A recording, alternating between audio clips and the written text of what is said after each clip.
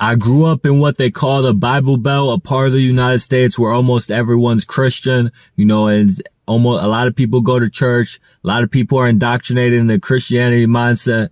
And I was really told by a preacher, by different preachers, that Israel being a nation is a sign that Christ is coming soon.